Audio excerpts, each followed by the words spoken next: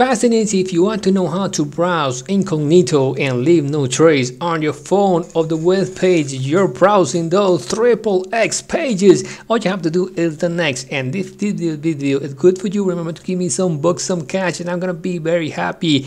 And you're gonna enter Chrome, but you're not gonna enter very fast. You're gonna hold the Chrome button and you're gonna see this incognito tab. This incognito tab was it's not gonna have any trace of what you are browsing. So you search in the top and no one is gonna know what's gonna happen. So do remember to close that browser incognito and everything is gonna be so erased. So like, subscribe, comment, and give me some bucks, cash, and money, coins if the video was good for you. Thank you.